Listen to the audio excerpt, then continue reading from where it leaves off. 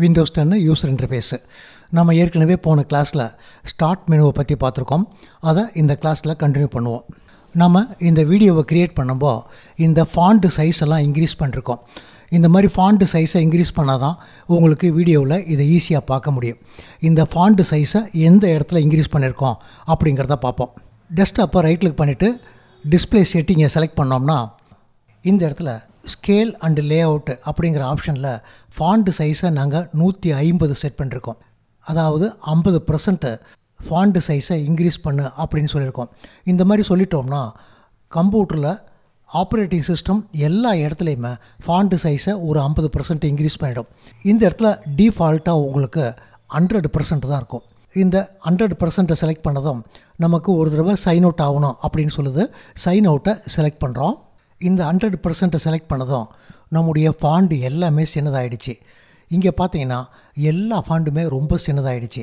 நீங்கள் உங்கள் தேவைக்கு தகுந்த மாதிரி இதை இன்க்ரீஸ் பண்ணிக்கலாம். ஒரு உதாரணத்துக்கு ஒரு 125% வச்சாலே உங்களுக்கு ஃபாண்ட் சைஸு ஈஸியாக பார்க்குற மாதிரி இருக்கும். ஆனால் நம்ம வீடியோ எடுக்கிறதுக்கு ஒரு 150% வச்சாதான் வீடியோவில் உங்களுக்கு கேரக்டர்லாம் க்ளீனாக தெரியும். அதனால் இதை ஒரு 150%க்கு செட் பண்ணிக்கிறோம்.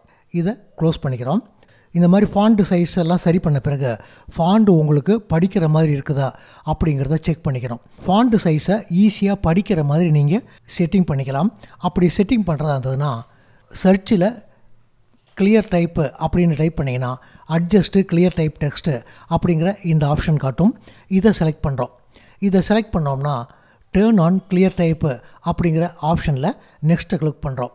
கம்ப்யூட்ரு உங்களுக்கு டிஸ்பிளே பண்ணும்போ எந்த அளவுக்கு அது க்ளீனாக இருக்குது அப்படிங்கிறத நீங்கள் பார்த்து தான் செட் பண்ணி ஆகணும். அதனால் கம்ப்யூட்டர் உங்களுக்கு இந்த மாதிரி 2 பாக்ஸை காட்டுது. இதில் எந்த ஃபாண்ட் உங்களுக்கு படிக்கிறதுக்கு ஈஸியாக இருக்குது அப்படிங்கிறத செலக்ட் பண்ணிக்கலாம். நாம் இதை செலக்ட் பண்ணிவிட்டு நெக்ஸ்ட்டை கிளிக் பண்ணுறோம். இப்போ இந்த 6 பாக்ஸில் எந்த பாக்ஸு படிக்கிற மாதிரி இருக்குது அப்படிங்கிறத செலக்ட் பண்ணுறோம். இது மாதிரி ஒரு 5 பேஜ் காட்டும். இந்த 5 பேஜ்லேயும் உங்களுக்கு எந்த மாதிரி இருந்தால் படிக்கிறதுக்கு ஈஸியாக இருக்குது அப்படிங்கிறத செலக்ட் பண்ணிட்டீங்கன்னா கம்ப்யூட்டரு நீங்கள் என்ன செலக்ட் பண்ணீங்களோ அதுக்கு தகுந்த மாதிரி உங்கள் ஃபாண்டை டிஸ்பிளே பண்ணும். நீங்கள் கம்ப்யூட்டரில் வேறு டைப்பான மானிட்டர்லாம் யூஸ் பண்ணுவீங்க. நீங்கள் யூஸ் பண்ணுற மானிட்டரில் எந்த மாதிரி ஃபாண்ட் செட்டிங்கை நம்ம செட் பண்ணோம்னா படிக்கிறதுக்கு ஈஸியாக இருக்குது அப்படிங்கிறத பார்த்து நம்ம அதுக்கு தகுந்த மாதிரி செஞ்சுக்கணும். இந்த இடத்துல நம்ம கிளிக் பண்ணுறோம். வலது பக்கம் உங்களுக்கு டைல்ஸை பின் பண்ணியிருக்காங்க. இந்த டைல்ஸ் எல்லாமே இந்த ப்ரோக்ராம்குள்ளார இருக்கக்கூடியது தான். ஒரு எக்ஸாம்பிளுக்கு இந்த கேலண்டருங்கிற இந்த டைல்ஸை அவங்க பின் பண்ணியிருக்காங்க. இதை ரைட் கிளிக் பண்ணோம்னா அன்பின் ஃப்ரம் ஸ்டார்ட்டு அப்படிங்கிற ஆப்ஷன் இருக்குது. இதை செலக்ட் பண்ணுறோம். நமக்கு கேலண்டர் ரிமூவ் ஆகிடுச்சு. கேலண்டரை ரைட் கிளிக் பண்ணிவிட்டு பின் டு ஸ்டார்ட்டு அப்படின்னா இந்த இடத்துல கேலண்டர் வந்துடுச்சு. இங்கே இருக்கக்கூடிய எல்லா டைல்ஸுமே உங்கள்கிட்ட இருக்கக்கூடிய ப்ரோக்ராம் தான். அதாவது இந்த மெனுவில் இருக்கக்கூடிய ப்ரோக்ராம் தான். இந்த இடத்துல பார்த்தீங்கன்னா வெதர் அப்ளிகேஷனை ஆட் பண்ணியிருக்காங்க. இந்த வெதரை தான் அவங்க ஸ்டார்ட்டில் பின் பண்ணியிருக்காங்க. இந்த டைல்ஸுடைய ஏரியாவை நீங்கள் பெருசு பண்ணிக்கலாம், சின்னது பண்ணிக்கலாம். ஒரு எக்ஸாம்பிளுக்கு இந்த கார்னரில் நீங்கள் ட்ராக் பண்ணிங்கன்னா உங்கள் சௌரியத்துக்கு தகுந்த மாதிரி அதை பெருசு பண்ணிக்கலாம். இங்கே இருக்கக்கூடிய டைல்ஸை உங்கள் தேவைக்கு தகுந்த மாதிரி சைஸை சின்னது பண்ணிக்கலாம். ஒரு எக்ஸாம்பிளுக்கு இந்த ஸ்டோரை ரைட் கிளிக் பண்ணோம்னா ரீசைஸில் உங்களுக்கு மீடியம் ஸ்மாலு அப்படிங்கிற ஆப்ஷன் இருக்கும். உங்கள் தேவைக்கு தகுந்த மாதிரி இதை சைஸ் பண்ணிக்கலாம். நாம் அடிக்கடி எந்த அப்ளிகேஷனை ஓப்பன் பண்ணுவோமோ அந்த அப்ளிகேஷனை இங்கே ஆட் பண்ணிட்டோம்னா அந்த அப்ளிகேஷனை நமக்கு ஈஸியாக ஓப்பன் பண்ண முடியும். ஒரு எக்ஸாம்பிளுக்கு விண்டோஸில் போய் அக்சசரிஸில் நோட் பேடை ரைட் கிளிக் பண்ணோம்னா பின் டு ஸ்டார்ட் அப்படிங்கிற ஆப்ஷன் இருக்கும். இதை கிளிக் பண்ணோம்னா நமக்கு நோட் பேடு இங்கே வந்துடுச்சு. இந்த நோட் பேடை எங்கே பொசிஷன் பண்ணணும் அப்படிங்கிறத பார்த்து நீங்கள் பொசிஷன் பண்ணிக்கலாம். நம்ம இன்னும் 2 அப்ளிகேஷனை ஆட் பண்ணிக்குவோம். ஒரு எக்ஸாம்பிளுக்கு வேர்ட் பேடை ரைட் கிளிக் பண்ணிவிட்டு பின் டு ஸ்டார்ட்டு அப்படிங்கிறத செலக்ட் பண்ணுறோம். இதுலேயே பெயிண்ட்டையும் ஆட் பண்ணிவிட்டு பின் டு ஸ்டார்ட்டு அப்படிங்கிறத செலக்ட் பண்ணுறோம். இந்த இடத்துல அவங்க டிஃபால்ட்டாக குரூப்பு க்ரியேட் பண்ணியிருக்காங்க. இந்த இடத்துல பார்த்தீங்கன்னா ப்ளேக்கு ஒரு குரூப்பு, க்ரியேட்டு, எக்ஸ்ப்ளோரர் இந்த மாதிரி 3 குரூப்பு க்ரியேட் பண்ணியிருக்காங்க. நீங்கள் ஆட் பண்ணக்கூடிய இந்த ஐகான்ஸுக்கும் தனியாக ஒரு குரூப்பை க்ரியேட் பண்ணிக்கலாம். ஒரு எக்ஸாம்பிளுக்கு இந்த நோட் பேடு, வேர்ட் பேடு எல்லாத்தையுமே நம்ம பொசிஷன் பண்ணுறோம். பொசிஷன் பண்ணிவிட்டு மேலே கிளிக் பண்ணிங்கன்னா உங்களுக்கு குரூப் நேமு அப்படின்னு இருக்கும். நீங்கள் MS word, power point, access இதெல்லாம் ஆட் பண்ணிவிட்டு இதுக்கு ஆஃபீஸு அப்படின்னு நீங்கள் பேர் கொடுத்துக்கலாம்.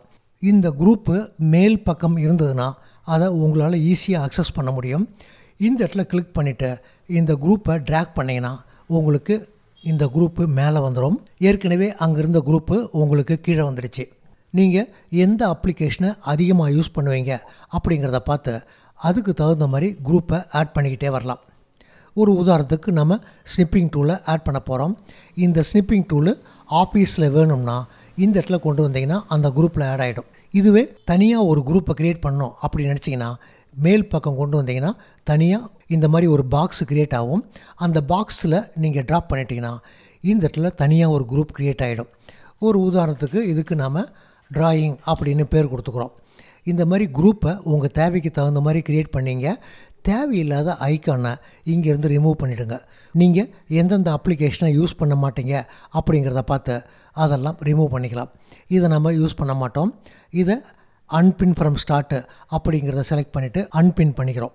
இந்த மெனு டைல்ஸுடைய கலரை உங்களுக்கு தேவைப்பட்டால் சேஞ்ச் பண்ணிக்கலாம். அப்படி சேஞ்ச் பண்ணுறதா இருந்தால் கலர் அப்படின்னு டைப் பண்ணிங்கன்னா கலர் செட்டிங் அப்படிங்கிற ஆப்ஷன் இருக்கும். இதை செலக்ட் பண்ணுறோம். இந்த இடத்துல ஆட்டோமேட்டிக்கலி பிக் அண்ட் அசன்ட் கலர், பேக்ரவுண்டில் என்ன கலர் இருக்கோ அதுக்கு தகுந்த மாதிரி மெனுனுடைய கலரை சேஞ்ச் பண்ண அப்படின்னு சொல்லலாம். இதை ஆன் பண்ணிக்கிறோம். இப்போ நம்ம பேக்ரவுண்டுடைய கலரை சேஞ்ச் பண்ணோம்னா மெனுனுடைய கலர் ஆட்டோமேட்டிக்காக சேஞ்ச் ஆகிடும். ஒரு எக்ஸாம்பிளுக்கு இதை செலக்ட் பண்ணுறோம். பேக்ரவுண்டு கலர் சேஞ்ச் ஆனதுனால உங்கள் மெனு கலர் அதுக்கு தகுந்த மாதிரி ஆட்டோமேட்டிக்காக சேஞ்ச் ஆகிடுச்சு. நம்ம ஓல்டு பிக்சரை செலக்ட் பண்ணிக்குவோம். இந்த மெனு கலர் மேனுவலாகவும் நீங்கள் செட் பண்ணலாம். ஒரு எக்ஸாம்பிளுக்கு இந்த பிங்க் கலரை செலக்ட் பண்ணோம்னா மெனு கலர் ஆட்டோமேட்டிக்காக சேஞ்ச் ஆகிடும். நம்ம ஆட்டோமேட்டிக்காக இன்னொரு தடவை செலக்ட் பண்ணிக்கிறோம். இங்கே கீழே பார்த்தீங்கன்னா டாஸ்க் பாருடைய கலர் உங்களுக்கு பிளாக்காக இருக்குது. இதை சேஞ்ச் பண்ணணும் அப்படின்னு நினச்சிங்கன்னா கீழே ஸ்டார்ட்டு, டாஸ்க் பார், ஆக்ஷன் சென்டர் எல்லாத்தினுடைய கலரையும் சேஞ்ச் பண்ண அப்படின்னு சொன்னீங்கன்னா உங்களுக்கு டாஸ்க் பாரு, ஆக்ஷன் சென்டருடைய கலர் எல்லாமே சேஞ்ச் ஆகிடும். இந்த டிக்கை ரிமூவ் பண்ணிக்கிறோம். இந்த இடத்துல டிரான்ஸ்பரன்சியை அவங்க ஆன் பண்ணி வச்சுருக்காங்க. டிரான்ஸ்பரன்சினா நாம் இதை ஓப்பன் பண்ணுறோம். ஓப்பன் பண்ணோம்னா பேக்ரவுண்டில் ஒரு பாக்ஸ் இருக்குது அப்படின்னு உங்களுக்கு பிரைட்டாக இந்த இடத்துல காட்டுது. டிரான்ஸ்பரன்சியை ஆஃப் பண்ணிட்டோம்னா நமக்கு அந்த மாதிரி பாக்ஸு காட்டாது. டிரான்ஸ்பரன்சியை ஆஃப் பண்ணிவிட்டு இப்போ நம்ம இதை ஓப்பன் பண்ணோம்னா பேக்ரவுண்டில் ஒரு பாக்ஸ் இருக்குது அப்படிங்கிறத காட்டாது. டிஃபால்ட்டாக அவங்க டிரான்ஸ்பரன்சியை ஆன் பண்ணி வச்சுருப்பாங்க. டிரான்ஸ்பரன்சியை ஆன் பண்ணிங்க. இந்த டைட்டில் பாருடைய கலரை சேஞ்ச் பண்ணணுமா அப்படிங்கிறத செலக்ட் பண்ணலாம். ஒரு விண்டோவை நீங்கள் ஓப்பன் பண்ணிங்கன்னா இந்த மேல் பக்கம் இருக்கிறது டைட்டில் பாரு. இந்த டைட்டில் பாருடைய கலரை சேஞ்ச் பண்ணணும் அப்படின்னு நினச்சிங்கன்னா டைட்டில் பாரை செலக்ட் பண்ணுறீங்க. இப்போ நம்ம ஓப்பன் பண்ணோம்னா டைட்டில் பாருடைய கலர் சேஞ்ச் ஆகிடும். இந்த செட்டிங் எல்லாம் உங்களுடைய விருப்பத்துக்கு தகுந்த மாதிரி செஞ்சுக்கிங்க. இங்கே இருக்கக்கூடிய டைல்ஸில் சில டைல்ஸ் உங்களுக்கு லைவ் டைல்ஸ்னு சொல்லுவோம். ஒரு எக்ஸாம்பிளுக்கு இந்த வெதர் டைலை ரைட் கிளிக் பண்ணிங்கன்னா மோர் ஆப்ஷனில் டர்ன் லைவ் டைல்ஸ் ஆன் அப்படிங்கிற ஆப்ஷன் இருக்குது. இதை ஆன் பண்ணிங்கன்னா உங்களுக்கு இன்டர்நெட் கனெக்ஷன் இருந்ததுன்னா இப்போ உங்கள் சிட்டியில் என்ன டெம்பரேச்சர் அப்படிங்கிறத காட்டும்.